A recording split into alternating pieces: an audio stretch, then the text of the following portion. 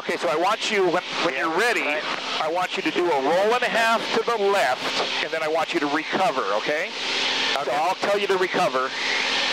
You want me to stop upside down? Yeah, basically, that's right. So, or as close to it as you think you can do. Okay, so pitch up, start the roll. Up a little higher, there you go, now roll. Keep it coming now. One, it's only one. There's two, now recover. Okay, don't be pulling quite so soon. Make sure you get those wings level, but that was good. See how much speed we've got? 160 knots, and we were nose down, you know, by the time you got the roll finished. Right. That's the danger, right? Right. That was good because it's more like you would see in a regular airplane, not an aerobatic airplane. Let's do a climbing right turn. Back, we'll try another one of those, okay? But remember, you know, as you're doing that roll, that nose is going to drop, so anticipate that. Well, what am I supposed to do about it? Well, let it drop, because if you know, but when you're ready to recover, then you push and roll, right?